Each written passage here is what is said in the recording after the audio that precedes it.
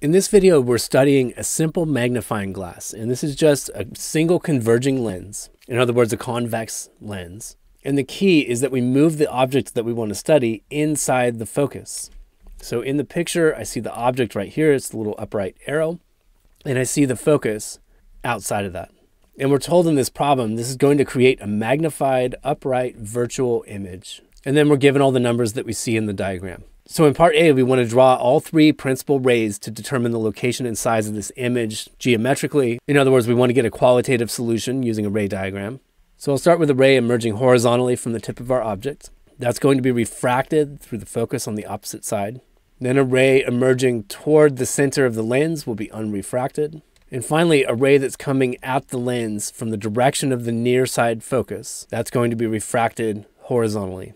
So these are the principal rays. What I see coming out of this lens, if I stick my eyeball on the right-hand side of the screen, what I see is three diverging rays. And where I'm going to perceive the image is where all of these rays have a common origin. So now I have to trace all these back and find a common origin. So there's one, and there's two, and there's three. And we're happy to see that all three of these rays intersect in the same spot. And it looks like our image is about right here. So the ray diagram is useful for a couple reasons. Like first, it reminds you what's happening physically and why the image is formed where it is. Second, it allows you to approximate the numerical solutions that you'll get from the thin lens equation. So we can take advantage of the grid in this problem where every space is 1 centimeter. And we just count the spaces and find out that this image distance is about 17 centimeters. That counts as negative because it's on the same side as the object. And our object was 1 space high. Our image is about 3.5 spaces high, so our magnification is about 3.5. Any significant deviation from those numbers would indicate some kind of problem with the math. So in part B, the goal is to use the thin lens equation to get the exact numbers out of this. And we have some space up here if I just erase my eyeball. So the thin lens equation goes like this: 1 over image distance plus 1 over object distance is equal to 1 over f, the focal length. And this means 1 over the image distance is 1 over the focal length minus 1 over the object distance. The focal length counts as positive for a converging lens, so I have 1 over 8 minus 1 over 5.5.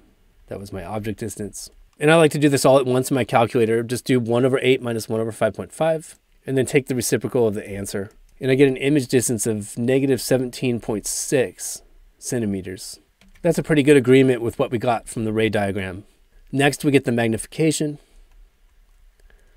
That's negative image distance over object distance. So plugging in our negative image distance, we get a positive magnification, which is good because we see an upright image here. The image distance was 17.6 centimeters. The object distance 5.5. And when we run these numbers, we get a magnification of positive 3.2. And again, we check with what we got by approaching the problem geometrically. We said the magnification should be about 3.5. This is definitely close enough for this quality of ray diagram. And we're done. If you enjoyed this video, or at least found it useful, check out another one by clicking one of the links on the left, or click the Zach's Lab logo on the right to explore dozens of physics and math playlists. As always, you can leave your questions, comments, and requests in the comments section below, and I'll get back to you within 24 hours. Thanks for watching Zach's Lab, and best of luck on your math and physics journey.